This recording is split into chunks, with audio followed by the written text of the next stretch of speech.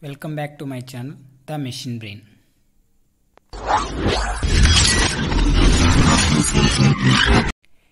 In previous class, we have seen what is data warehousing and the characteristics of data warehouse.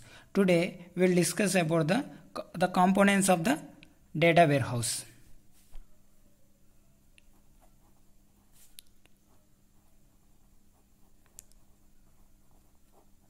The components of data warehouse.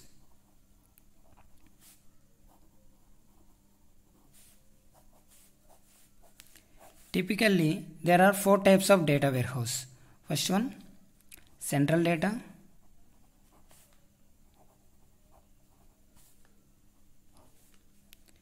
ETL, that is extract,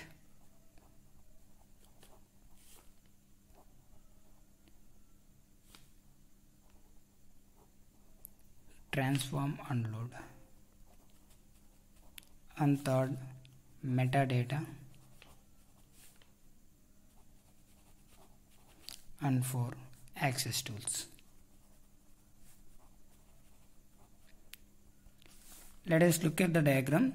Here is ETL. It extracts data from source, and here is the central database and metadata and access tools. Let us discuss briefly about the four components of data warehouse. Central data. A database serves as a foundation of your data warehouse. It serves as a foundation of your data warehouse, and traditionally these have been standard relational database running on the premises or in your cloud. The data in your cloud, it has a standard relational database that is running on your cloud. Okay, but because of big data, there is need for true real-time performance and a drastic reduction in the cost of RAM. In memory, databases are rapidly gaining in popularity. Okay. Next, data integration or ETL. Data is pulled from the source system. That is, it's extracted from the source system and modified to align the information for rapid analytical consumptions using a variety of data integration approaches as ETL and ELT, as well as real-time data replication, bulk load processing, data transformation, data quality, and enrichment services. But here the data you extract from the source system, and here it's modified to align the information for variety of analytical consumptions like OLAP, reporting, queries, etc. That is all about data integration. And next, metadata. Metadata is a data about your data.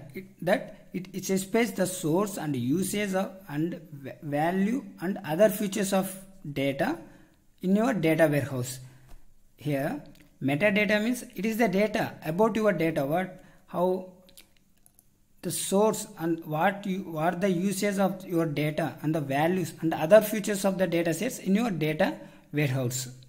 There are two, business metadata and technical data. Here, business data metadata, which adds contents to your data, and technical metadata, which describes how to access data, including where it resides and how it will be searched.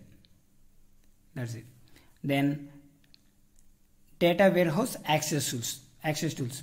Here, access tools allows user to interact with the data in your data warehouse.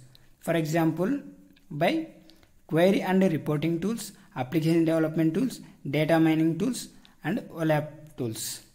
Here, access tools allows user to interact with the data in data warehouse. Okay. If you have any queries, ask me in comment section. Thank you.